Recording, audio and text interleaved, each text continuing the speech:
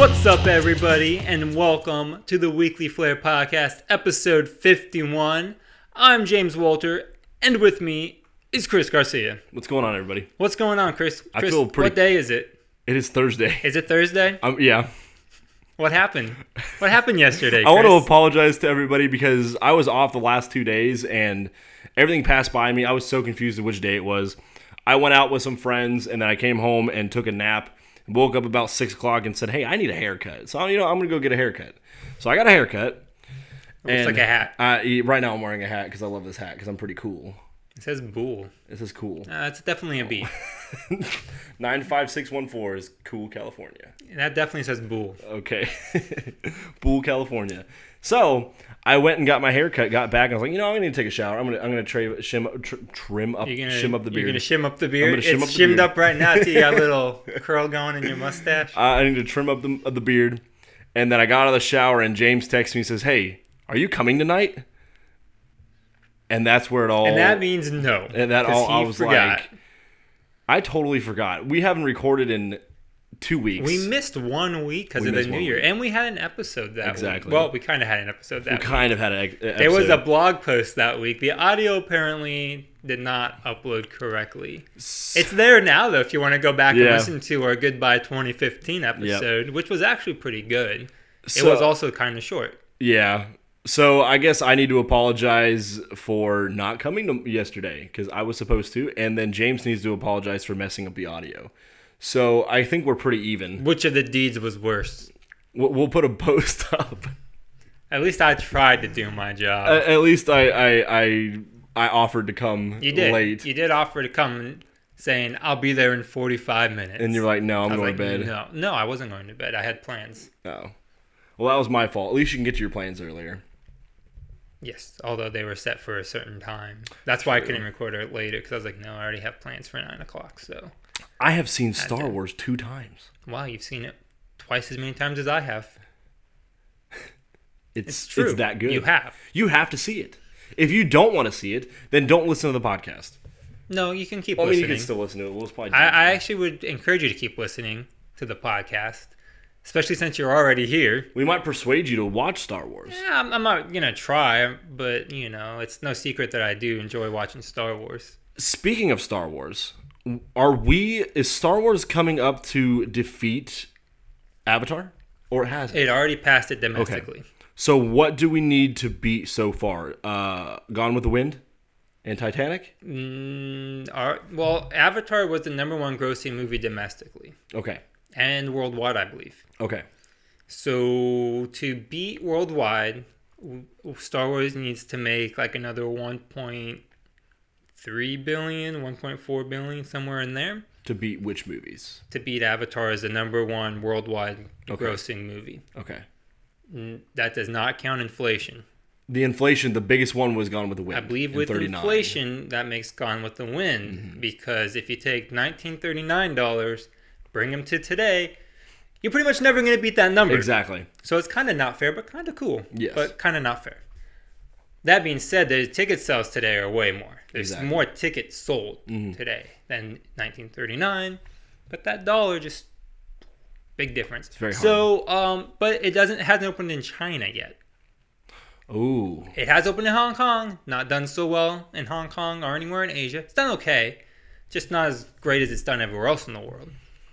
So depending on how it does in China, will really depend on if it does, in fact, overtake Avatar. So being the #1 movie, do you think that's going to happen? I don't know. China's a weird market. They really like Transformers. But Star Wars hasn't done so well in the rest of Asia. So we'll see. I have high hopes. I think it'll be very close. Considering it's already past 1 billion without China, without mainland China, there's a lot of people in mainland China. Yes. And they like that kind of stuff. Like, obviously, they like Transformers. Transformers did really well in China. Avatar. So it's going to be close. It'll be close. I can guarantee it'll be close. Okay. We got to put the numbers up. I got to know the numbers because I really want Star Wars to be the #1 movie. It's going to be close. Avatar was like 2-point-something billion. 2.8, somewhere around there. Does that sound right? I think so. So it's gonna be close. What's hope? Let's hope that Star Wars can be the #1 movie. Yes. And that one would probably It's not... a new hope. Yes. It probably will not get beat. I don't think the episode 7... I don't think any following Star Wars movie will do as well in the box office. I don't think it will either. On the flip side, every year, movie records are being broken, except for the worldwide Avatar. Mm-hmm. But like Jurassic World broke records, and then... So, I mean, more people are going to movies. But on the same time... I think a lot of people are going to say, I did not like The Force Awakens, so I'm not going to see... A lot of people are saying they were kind of disappointed. Now, they didn't like it, just disappointed. That's different to me. I was not disappointed because it was a Star Wars movie. That's what I expected. Sorry. It was great. That's what I expected. So... I think we should be fine. I just don't think any other upcoming Star Wars movie is going to beat it. No. But now that we're on the subject, before we get on the subject, I texted you the other day with one question. You texted me, yes. I texted you. What did I say? You said, "What is Rogue One?" What is Rogue One? It's a Star Wars movie, and that's coming out in March. May 2016. Mm-hmm. Explain this to me. Okay, so what Disney's doing is instead of releasing like a Star Wars episodic movie every year, kind of like they do with the Marvel movies, Star Wars episodes will be kind of like the Avengers. They'll be like the big movie. Okay. And they'll be like every other year. So like 7 was last year technically now. And then this year will be a spin-off movie. Next year will be episode 8, then a spin-off movie, then episode 9. Okay. At least that's what the plan sounds like right now. Okay. So basically what that means is this year in 2016, the Star Wars movie that comes out will be Rogue One, a Star Wars movie. A Star Wars So it won't be like Star Wars Rogue One because they don't want to confuse it with the episodic timeline. Okay. This is going to be like a filler back during the rebellion against the Empire. And this is between 3 and 4. I believe Rogue One is between 3 and 4. But really, it's really right towards 4, like right before 4. Right before 4, okay. Yeah, before 4. Before 4. It's a spin-off movie. Okay. It's gonna detail the story of, I believe, the plot is supposed to revolve around obtaining the Death Star plans. Okay. So many Bothan spies will die. No, wait, that was the second Death Star. Okay. Is this gonna be in theaters or is it gonna? Yes. Okay, it will be in theaters. It's a theater release. It's a theater release. Okay. I didn't know if they were gonna do some weird Netflix release. No. Weird... This will be like the Marvel release cycle, okay. But instead of like 2 movies a year, it'll be 1 movie a year. Episode, spin-off, episode, spin-off, episode, spin-off. And then after that, I don't think there's plans for a 10 through 12 episode trilogy, at least not right now. Okay. But there will be more spin-offs, I imagine. It was weird because I was trying to compare it, but it's probably not the right comparison. But you take Halo, all the Halos, and then you have ODST. Yeah. Okay. ODST was what you would call a spin-off. A spin-off of the Halo stories. Okay. I like ODST. ODST was good. Yeah, it's like Cars, and then there was Planes. Yeah, Planes. But then there was still Cars 2. Or like how there's Toy Story 2, Toy Story 3. And then there's like this Toy Story like Halloween movie. I don't know if you saw that. No, I heard about it. It was straight to DVD. It was straight to DVD. Better example, Lion King 2. Then there was Lion King 1.5. Makes sense. We're getting somewhere. It's going to be something like that. Okay, I got Except for it'll be a good movie, hopefully. Oh, definitely. Disney's doing a really good job with their live action movies. Good. Mainly I'm talking about the Marvel movies and Star Wars recently. So they're doing a lot of other. I mean, there's more stuff coming out. They had the guys from Mystery Science Theater that are doing some stuff in select theaters.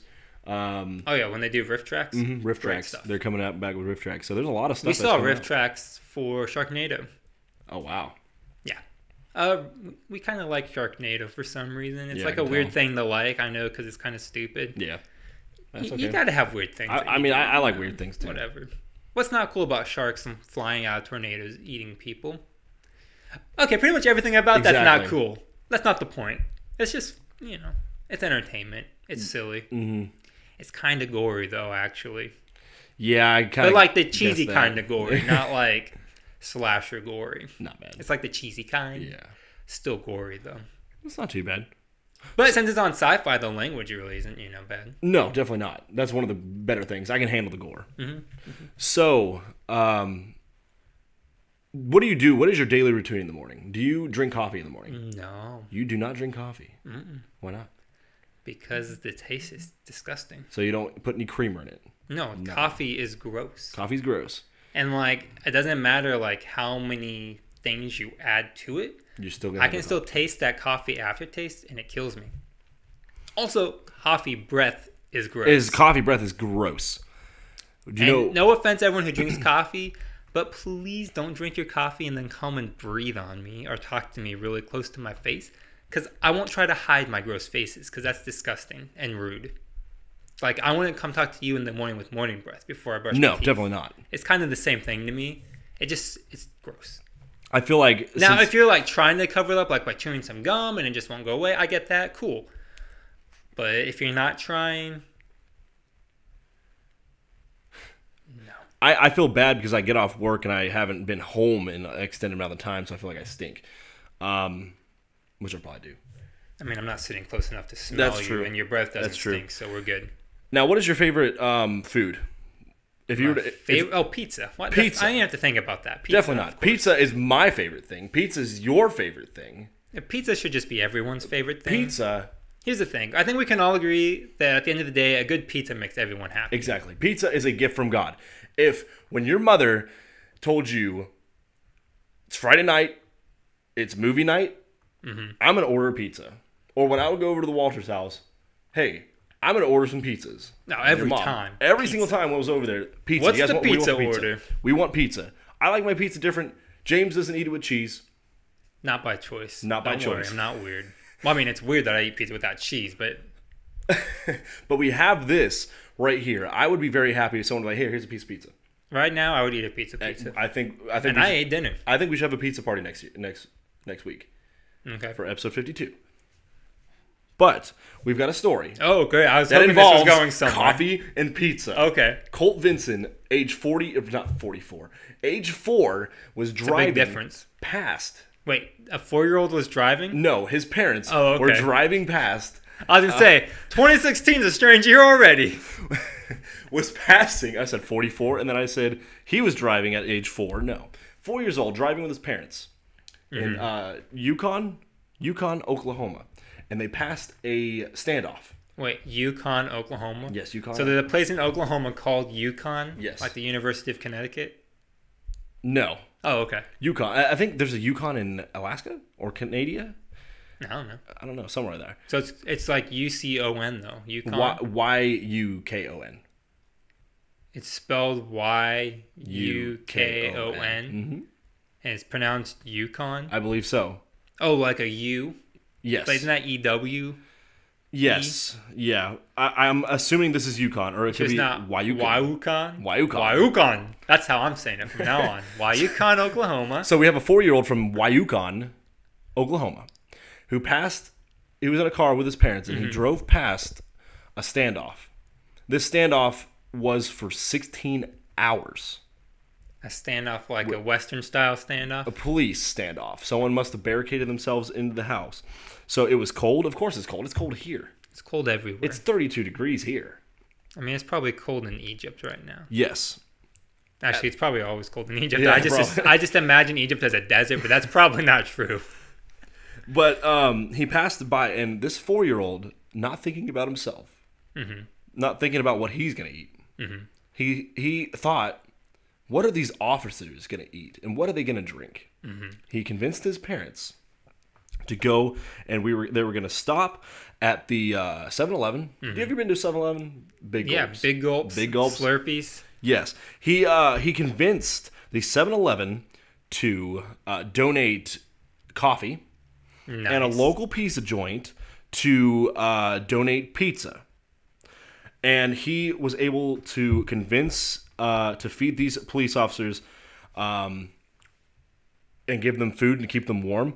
And I guess they were able to eat while they were standing off for 16 hours. That's awesome. And it was all free. It was all donated. He convinced them to donate food. That's great. So the suspect that was in the standoff, Daniel Harris, was brought into custody. He surrendered. But I got to say, if a 4-year-old can convince local pizza joints and local, not local, but I mean, gas local stations, for them. yeah, local for them, coffee shops and stuff like that to donate. That just, I wonder what I could do. But this is a act of kindness that we can see that it's just an act of kindness. Yeah, it was just it was a rough situation, and he was like, "Hey, who's helping out the police officers trying to help us out?" And he's like, "Let's get him some pizza." Exactly. I know at 4 years old, I knew the last thing that I would think about was somebody else. I don't know if that's the last thing you would think about, but I wouldn't. But I definitely wouldn't have thought to be like, "Hey, let's go buy them some pizza." Exactly. I would have been like, "Oh man, those cops are trying to help somebody." Exactly. So the Oklahoma City Police Department added a photo of all the things that were donated, and they also posted a picture of him with his very own badge. So you can check that out. That's really kind of a cool story. Now, James is a big fan of pizza. Mm-hmm. He's not a big fan of coffee. No, I'm not. Regardless of what he puts in there. We have the most influential celebrities of 2015. Yes. So what we're seeing here is one of two people that James is absolutely he likes, and he's a big supporter of them, have made it to this list. There are some celebrities that I actually kind of keep track of, whether I talk about it or not. One being John Cena. He was number 5 of the most influential. He has donated a lot of money, and he's a big advocate for Make-A-Wish Foundation. Yes, he is. So I think that's really cool that they're not just out there to make money, but they're also out there to do an act of kindness. Like we talked about in the last story, is be an act of kindness and to help children as they have a lifelong illness. And so he's able to offer so much. And so I think it's really cool that he's able to do that and be himself and to just be a great guy. Yes. But more, you like John Cena. I like John Cena. But I definitely would say in the WWE he would be my favorite wrestler, which, whatever, I get the hate for him, but, That's all right. That's life. I support him. I like Zack Ryder also. That's good. Well, and R-Truth. So, it's all over the board. Exactly. It's everywhere. But you are a bigger fan. I don't know if I'd say bigger fan. You're a pretty big fan of Taylor Swift. I'll be honest, a lot of my Taylor Swift fandom, and this might shock some people, is kind of more as an ironic kind of fandom. Not that I don't think she's a good performer or a good songwriter. I do. A lot of the excitement is because people are like, oh, Taylor Swift.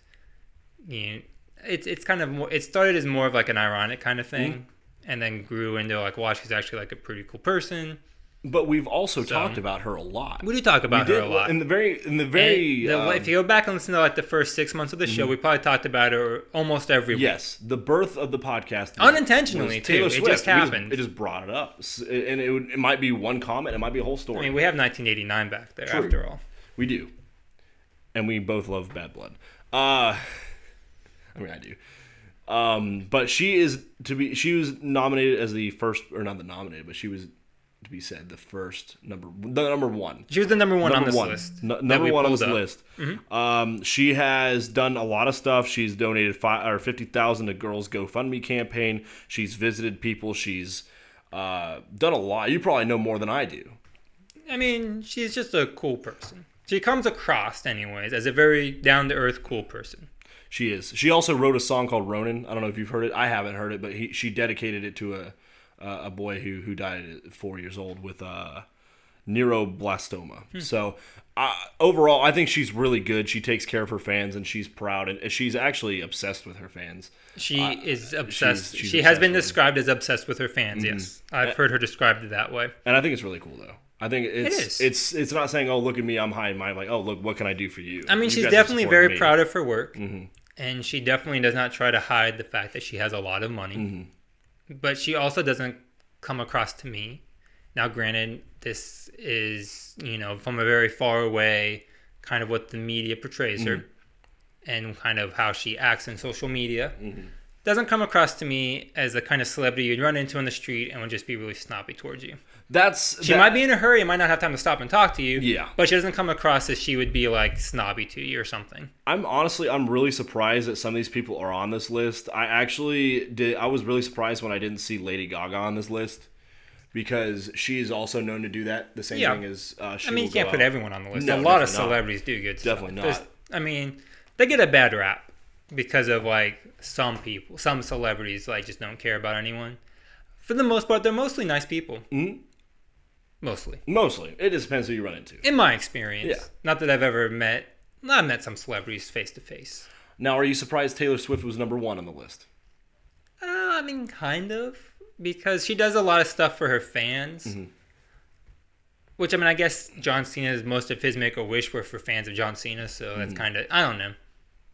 I'm surprised, but I'm also not. She does seem like a cool person that would maybe not go out of her way to help you, but she definitely wouldn't try to avoid it. Gotcha. Well, you heard it here, folks. You heard it here. Yeah. Taylor Swift will not avoid trying to help you. Definitely not, and that's how we're going to open up the new year. But I guess we're going to take a little break right now. We are going to take a break. I think we went a little far. We did pretty good. We did pretty well. We started the year off strong. Awesome. We had a lot to talk about. We did. And yet we didn't have a lot to talk about at the same time. One quick story before the break. Speaking of 7-Eleven. Okay. We're in Washington, and we're driving. And we see like a 7-Eleven like by itself with no gas station. And Rachel was like, look at that 7-Eleven with no gas station. I was like, yes, it's a convenience store. It's a convenience store. A lot of the times you see it with a gas station. She was like, mind blown. That's weird. It's not weird to me. That's weird. On the West Coast, like there's a lot of them like that. It's true. That is true. Anyways. Yeah. We'll be right back.